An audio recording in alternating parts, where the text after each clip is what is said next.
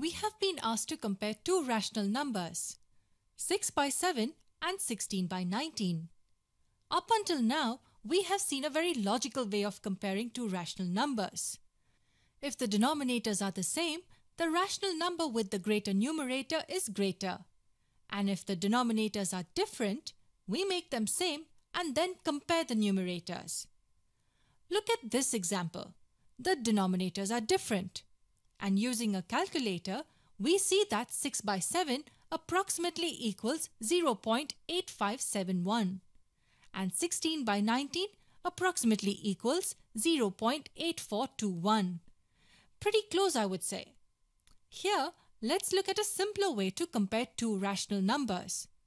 Say we have two rational numbers, a by b and c by d. We assume that the denominators b and d are positive integers. To compare them, we just need to look at two products. First, the product of a and d, and second, the product of b and c. Product of these two and these two. But what do we do with these products? How do these two products help us compare the two rational numbers? There are three simple things we need to understand here. If AD, which is the product of A and D, is equal to BC, the product of B and C, then A by B will also be equal to C by D.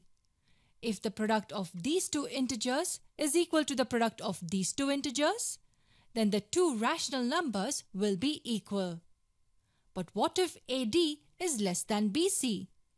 Simple, then A by B will also be less than C by D.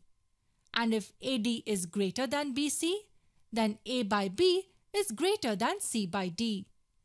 That's how simple comparison of rational numbers is.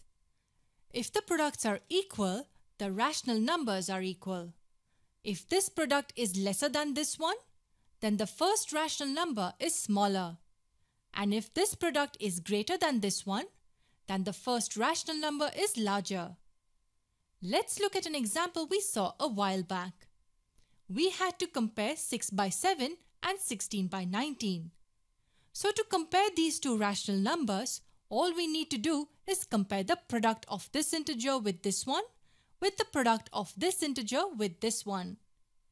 AD in this case will be 6 times 19 and BC will be 7 times 16.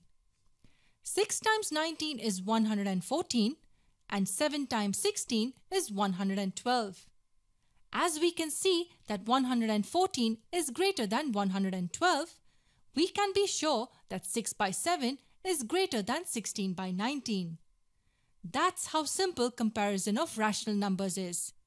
But remember, the denominators have to be positive. So what if we were asked a question like this? Compare minus 6 by 7 and 16 by minus 19. Here, the denominator of the second rational number is negative. Does that mean we cannot compare these two rational numbers using this technique? Of course we can. We just write the second rational number differently.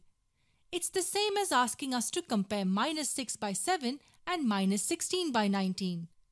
These two rational numbers have the same value. So keep in mind, if the denominators are positive, we can use this technique to compare the two rational numbers.